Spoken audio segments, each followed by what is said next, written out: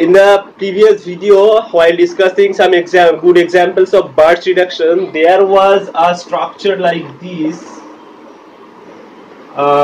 where you have a conjugated double bond which is conjugated with this aromatic ring, and I am not writing the whole structure. That was a four-membered ring structure. I am writing the portion which is involved in the reaction. So this is basically the portion which was involved in the reaction. And when you did Birch reduction with it, first step lithium liquid ammonia, and in the second step NH4Cl, you are getting two products like this one, and another one is this. And many of you have requested to explain how this product is forming, because in that video I didn't discuss about the mechanism of the reaction. So in this video I will discuss about the mechanism of the reaction. So basically this is the first compound. So this is the starting material you have given. Now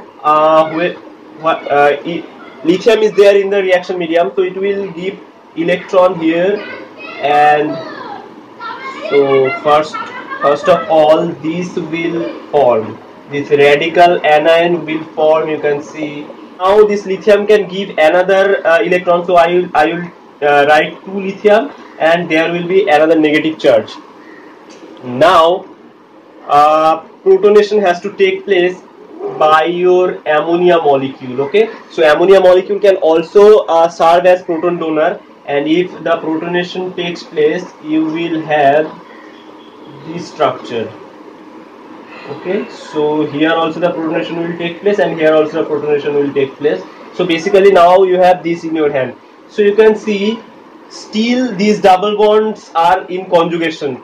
And one thing I would say in the starting of the video, that although the isolated double bond doesn't undergo the Birch reduction, but in this case this double bond is susceptible to the Birch reduction because it is in conjugation with the aromatic ring. And you can see this structure is also a conjugated structure, so it has again, or the probability of Birch reduction is still remaining there. So that's why another electron can go here. Now again the same question, whether it will go in this direction or whether it will go in this direction. And you know it will go in this direction because if the negative charge forms here, for the same reason it will be unstable. So that's why you will get this radical anion first. Here you will have the radical anion, sorry, here you have a dot radical, and this is your radical anion. Now again your lithium can give another electron, so 2 lithium here also, so you will have negative charge here. Now the best part of this reaction is how the protonation will take place now. So this center can take proton and form like this.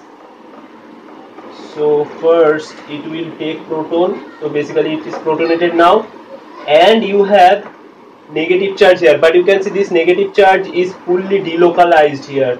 So now the question is where the protonation protonation will take place, because protonation can take place in the center, and you can see by resonance the negative charge is also present here, so protonation can also take place here, as well as it can also take place in this center also. So 3 centers are there which are susceptible to the protonation, but we know that only one center will undergo this protonation.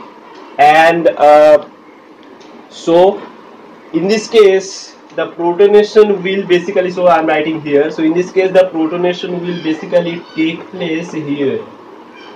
Okay, so here the protonation will take place and you will get this isolated structure. So this is very important. This is the regioselectivity of Birch reduction. I already discussed in the previous video of the Birch reduction that whenever you have a benzene ring and it is undergoing Birch reduction, always you get your non-conjugated product, and in this case you can see you are getting non-conjugated product. There were another possibility that after protonation you could get this conjugated product, but you are not getting this conjugated product. Instead you are getting this non-conjugated this product. So why this is happening I discussed in detail in terms of molecular orbital point of view, you can watch that video, and I am not discussing that thing here because I already discussed it.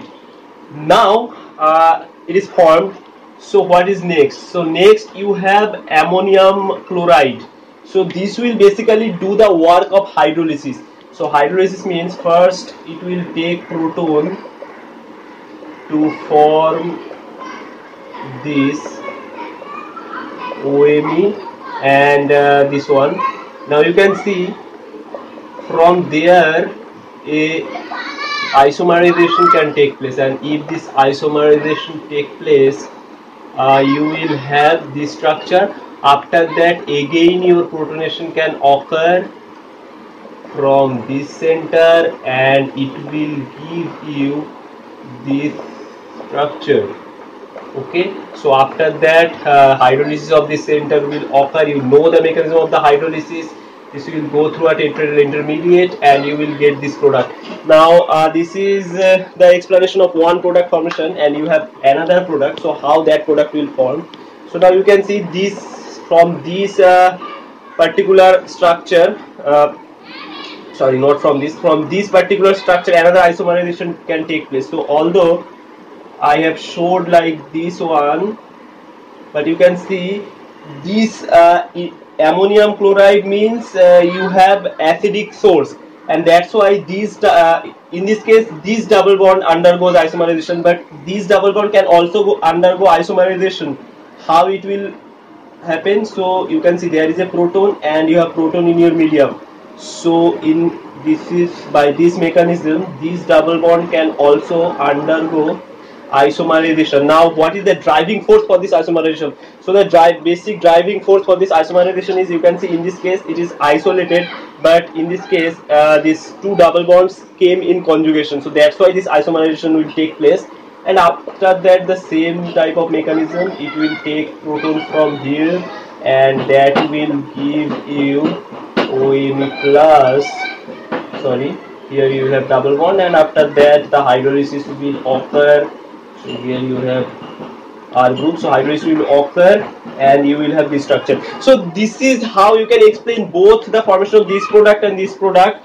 And if you consider any other mechanism, you will not be able to explain the formation of this particular product. Formation of this product can be explained in various ways, but this is the real mechanism, because it can only it can explain the formation of this product. So this is how this particular Birch reduction will take place. I think this mechanism, from this mechanism you can learn a lot, because it is slightly tricky, and I would love to explain such things. And if you want more such discussion, you can subscribe to my channel and also like this video. Friends, thank you for watching.